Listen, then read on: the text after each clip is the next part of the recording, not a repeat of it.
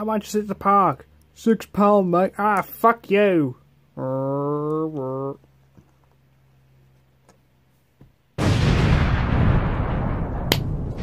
Car boot sales. I've actually had to refilm this beginning bit because the last one made no sense and it was dragging on and it wasn't as funny. Car boot sales.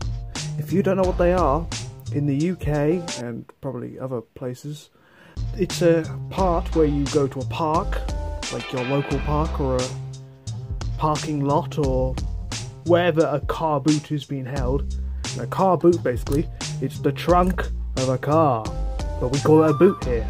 So, yeah, we don't have shoes in them though. And basically, they get a big old blanket on the floor and some tables. They put their old gubbins and junk on there, and then some old cobbler comes walking on and says, "Alright mate, how much is this?" 50 pence. Oh, sold mate. And then you probably get a good bargain or something. But they're very good, they're like flea markets, probably, I don't know. I've got many good deals at them, and here are a few of them. Now here comes the very rough jump cut that makes no sense.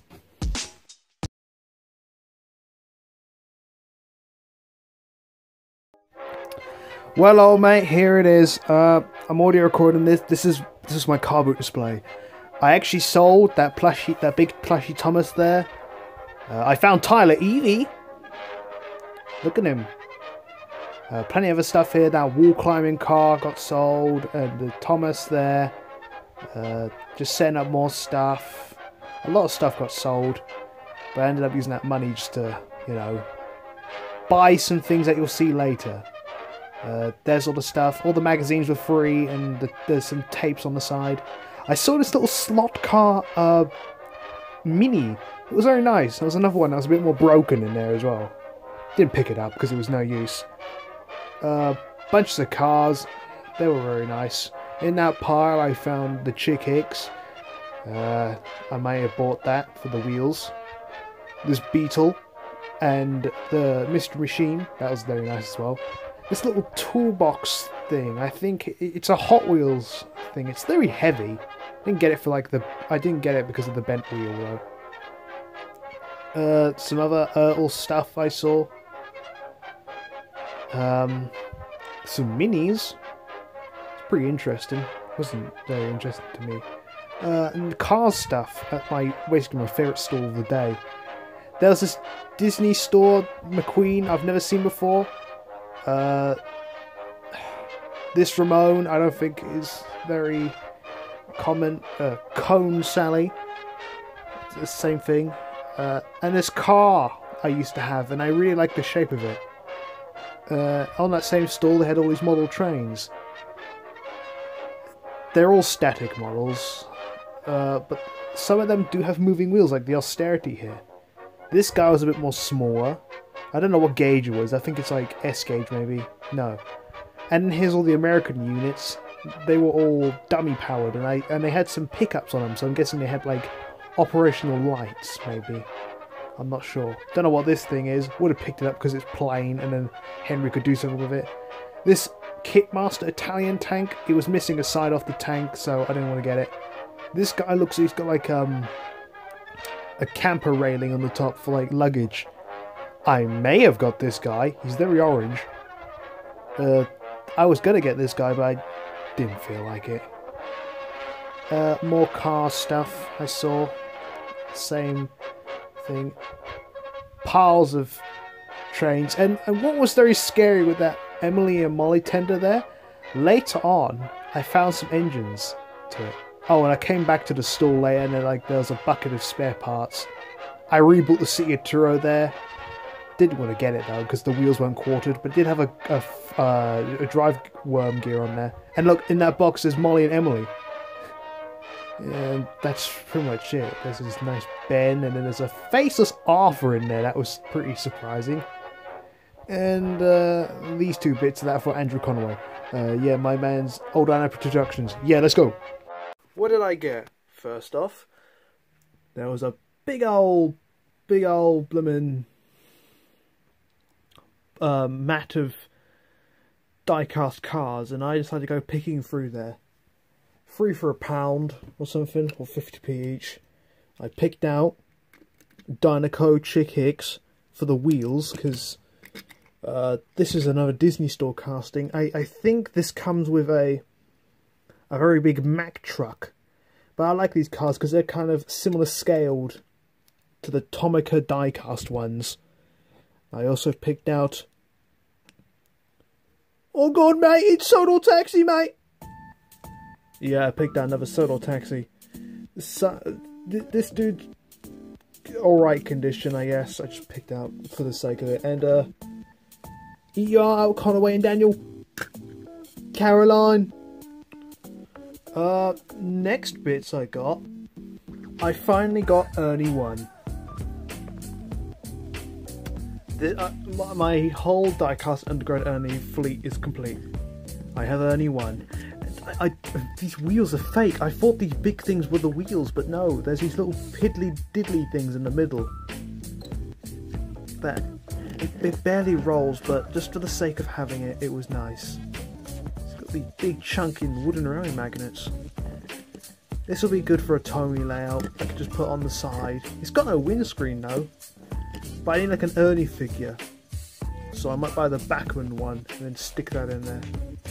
So that's very nice. I have Ernie 1. Next up, what could I show? I got a Kitmaster Rosebud. It's the other way around. I got a Rosebud Kitmaster Austerity. Very nice. It's got metal wheels. I've got no idea if the original kit had these metal wheels. The coupling rods are still plastic, but the crank pins and the wheels are metal. It is a bit stiff, but you can see there it does roll. It does get. I did oil this before demonstrating, but I think there's like a tight spot somewhere. So I'm not going to keep forcing it until I just shear off the coupling rod. But it was a very nice engine. It's got separately fitted handrails. It's got all the lamps it needs for some reason. I'll make it just sit up here. And to join along with it, I got a pug. But this isn't the dapple shitty one. It's another Kitmaster kit. I've been planning to buy another one of these because I really like this kit. It's such a common but really simple kit. And look at that, the wheels move. It is a bit tough, so I can't really have someone to shunt it along and then expect the wheels to move. But I think if it loosens up over time, then, you know, light shunting, you know, this thing going back and forth along the track. It's a very nice model. It's very small. These rods used to be red, but they painted them in like a dark grey silver thing. It's a very nice model. And it's already the black plastic, so you don't need to get that shitty grey plastic and then just paint over it and then just have all the paint get scraped off because it's already black underneath. And, you know, I'll probably throw up pictures along the side somewhere of what these stands looked like. Friend stays up there. Last model, no it's not. Last kit I got for them, tanker. I mostly got it because this could be a nice wagon I could have on the side to be shunted around, because it's missing a coupler and a buffer, and I got this mostly just to steal the buffer and put it on the Austerity. So, you know, I might buy a few more of these tanker kits because they seem easy and, well, I think they'd be really nice, honestly. Last model tray we got Henry the F09. What the hell? So funny, yeah. Rockman 11445 fans in it. Yeah. Apparently what Henry told me, this is an Afron blue box thing. I don't know much about American stuff. I only got this just because it was a good deal. I mean, like, it was £3 an engine or £5 for 2. I got, first time round, I got this and the Austerity for £5. You know that. That's how to walk around again while I was waiting for people to just buy my stuff. And I came around again and got the Pug and the Tanker for £4. It's a nice engine, but like, I'm not really going to use this so much. I could have it on the side, I guess. It is very sun faded on this side, so it's very orange. It's very orange.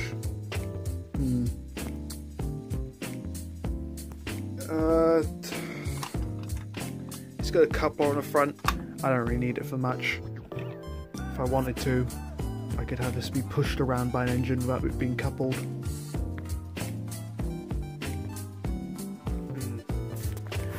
It's good, but it is dirty, so I could pretend it.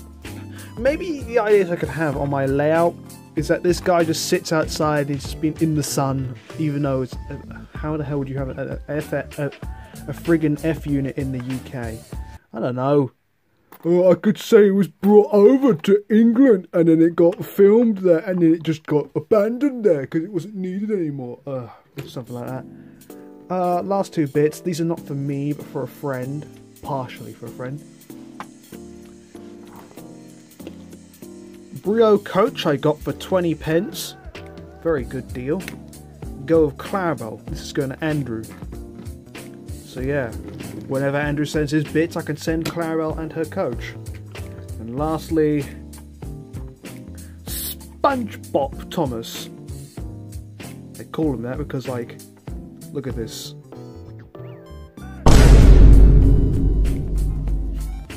Don't they look the same? Yeah. I only wanted this mostly just for the face, because I'm going to be putting that on my Thomas. If that even fits. I imagine so, but yeah, I can give a SpongeBob face for my Thomas. So it's a really nice face, I do like this face. I haven't got any idea what the rarity of this engine is in the UK. I don't really see much wooden railway here, commonly, but, you know. Hate Splatter Thomas. He's very cool. I could always just take his yellow paint off and redo his eyebrows and then put him on normal Thomas. I might do that after this video, after I've edited everything. I don't even know what else there is to say. Wind-ups on a Jenga tower.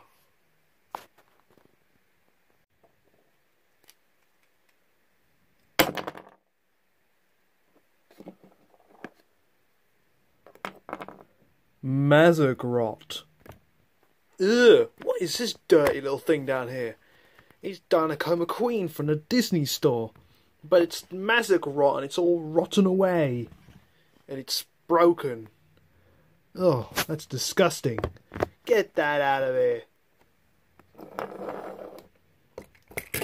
Brum brum brum brum brum brum brum brum brum brum.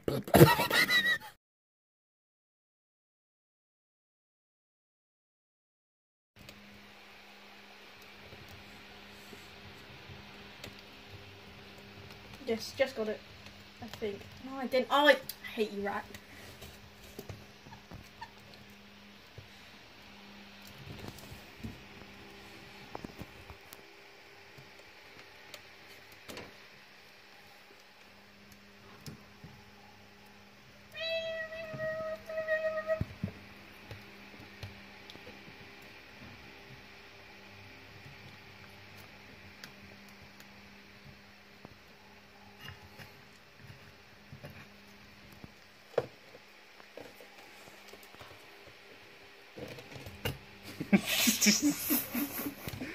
I see when you get a KFC bucket.